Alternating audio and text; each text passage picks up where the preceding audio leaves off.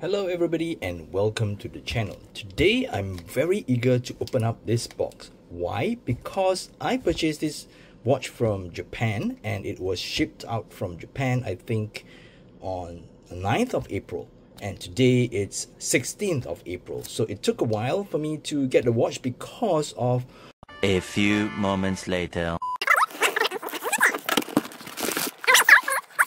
Kuoe. Okay, so this is a micro brand from Japan, right? The watch is made in Japan. I mean, it's stated that it's made in Japan, but I'm not sure like if it's following that Swiss made moniker where like 60% of the watch. That I'm not sure, but what I know is that on the dial is printed that the watch is Japan made, and I like the fact that they are going with this canvas style bag. And then yep, when I made the purchase, it was mentioned that every purchase will come with a watch roll. I don't think this is watch roll, but a leather pouch for the watch itself. Let's see what is it all about. Okay, I like the fact that they actually gave us a piece of leather. I mean, if you're buying, say, a bracelet watch, this comes very handy because you do not want to scratch the case back of the watch from the bracelet, and this is obviously a very handy pouch, good for travel. So one pocket for your watch and maybe one pocket for your straps, or if you want to bring two watches, I believe it still can. The leather is very soft and pliable, but our interest for today is okay, so it's Kuoe Kyoto, and oops, it's upside down. Why is it upside down? I don't know. Oh, it's a NATO strap. Sorry. And this is the watch. Okay, this is the first time I got a watch that's kind of packaged separately. The watch case, and they have a desiccant, and then the strap is packed separately. It's kind of interesting. Let's remove this, put it aside. I guess this is where the warranty card is. Yes, the warranty card, the instruction, and they gave this spring bar and a polishing cloth with Kuoe. Okay, so I'm gonna move stuff aside and then I'm gonna go in a little closer. We are going to open up the watch.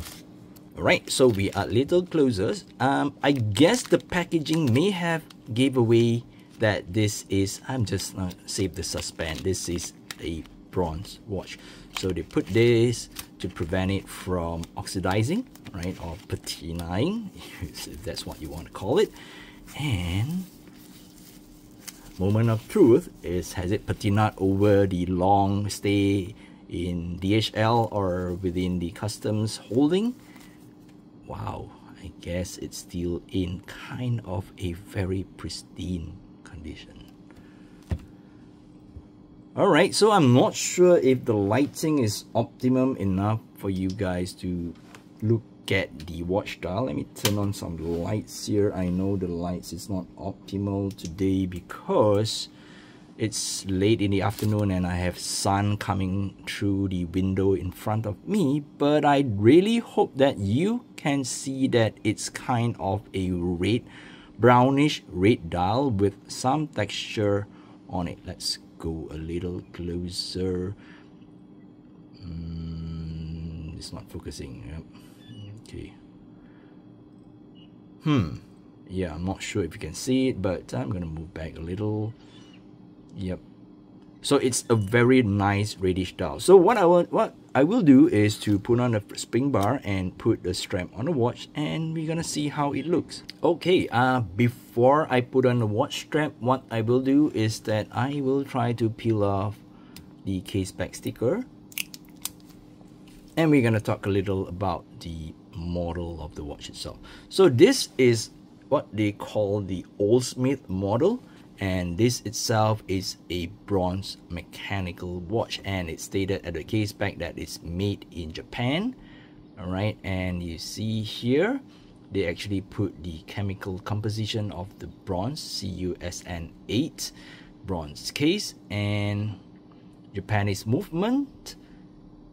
What else? Water resistance up to 10 bar, which is 100 meters, which is not bad.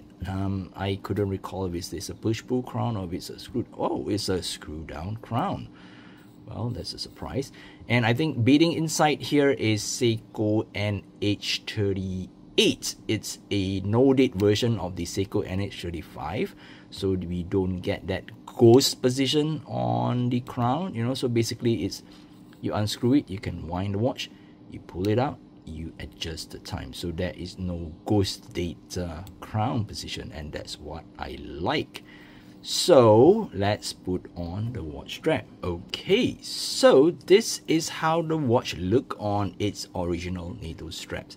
They have I think 3 versions of straps that we can choose from if we were to purchase the watch from their website. So I think I went for this iconic kind of red because I think that it matches, first of all, the bronze case very well, and second of all, it matches the textured dial, the brownish, or I think they call it a rust dial. All right, so it's like a rusted metal or rusted iron color, and I think the red goes very well with the dial. One thing that surprised me is the keeper on the strap itself. It's a NATO strap, but somehow or rather it comes with 2 leather keeper. I'm thinking, or I'm feeling that it's leather. I think it has kind of the same feeling as the leather on the watch pouch. I'm not sure if the buckle is actually bronze or if it's like what we can get from cheapest NATO strap. It's a bronze colored, I don't know, steel buckle, something like that. But I think it's going to be a real bronze. We shall see, right, if it's gonna patina over time. So why did I purchase this watch? Well, I had some fun with my Zelos bronze meteorite dial watch. Yes, that's a mouthful. And that is a dive watch. It's kind of big, it's kind of chunky. And when I saw that Kuoe is offering a bronze mid-century size, meaning that it's like, I believe this one is 35 millimeters. I couldn't recall the lug to lug, but it's very short. I think it's around 44 or 43 millimeters. I just simply could not resist it because I do not have I wouldn't say this is a true dress watch, but I do not have a normal watch that comes with a bronze case. And I just wanted to feel like if it's gonna patina, how will it look like? Will it look like a piece of antique? Because the Zelos certainly does not look like an antique, even if it's patinaed, because it's a modern case style dive watch. But this one, on the other hand, it's kind of a classic style watch, so that's why I'm interested. But one of the key thing that in a way triggered or irked me a little is the white, fully white colored indices, right? I get it that they want it to be contrasting to the dial, but going for a faux patina on the hour markers, the 369, but with a fully white colored hour marker, yeah, I mean, I would prefer that they follow the color theme of the faux patina loom, right? But the thing is that the indices or the hour markers, they are raised. They are not just printed, but they are applied, and I like the detail. And let's see if we have anything on the crown. Yep, it's just Kuoe. Well, somebody may say that, yeah, the Kuoe just looked like a Times New Roman font, right, with nothing fancy. And yes, I agree there's some conflicting fonts here because Kuoe Kyoto is not italic, and they italicized or made the mechanical word italic. So yeah, why? And then the Japan made is normal. So yeah, so that's a bit of contention there. Okay, so this is how the watch look on my 6-inch or 15.2 centimeters wrist. And yes, the dimensions is just very nice for my style of wrist. One thing I need to point out is that the number of holes on the strap is kind of not into those with smaller wrists, because I think I'm on the second last hole and I'm on a 6-inch wrist.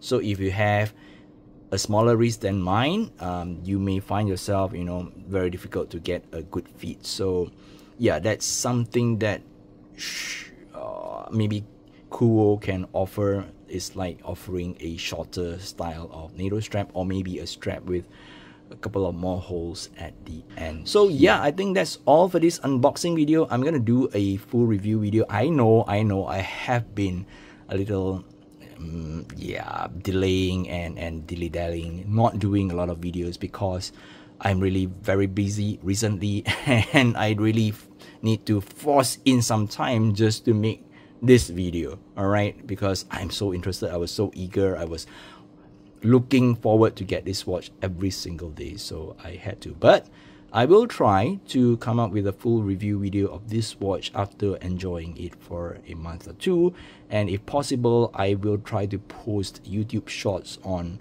maybe weekly, right, on how the watch patina over time. If that's you're interested in, please don't forget to subscribe to my channel. It really helps me a lot. Till then, take care and stay safe. Bye bye.